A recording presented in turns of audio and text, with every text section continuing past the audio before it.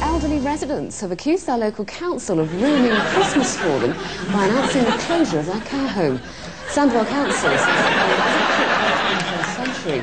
The 48 residents say they won't sit back and the will be taken off them. Bob Buckingham has been to meet them. Carla, Albuquerque police are still investigating the accident that happened here more than a month ago. The toxicology report is one more piece of the puzzle, but officers still have to determine exactly what caused the crash. Horacio de la Peña, que juega una final hoy en los Estados Unidos, el tenis internacional con Sampras, que le ganó a Jim Courier, el tenis... Why do I still keep saying that, Andrea? That was a few all years these ago. years on. Andrea's still there, despite what I've just called her.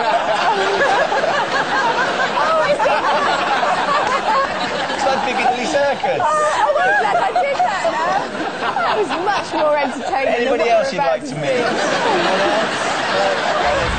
I didn't intend to put tar in my book. I don't put real people in my books. I do use people for inspiration if I need.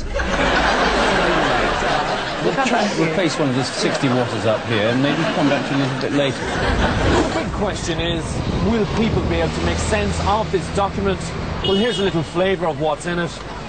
This bill contains the proposed changes in the Constitution.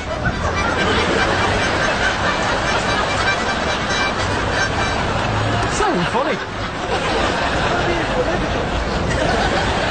Rain is also accompanied by very strong to gale force southwesterly winds. It's really, really quite gusty at times. Sometimes blows your brolly inside out. It's a day for fighting with the brolly or preferably leaving it at home and sticking a coat with a hat on instead. I fight with the brolly simply because it's comical. Let's look like that.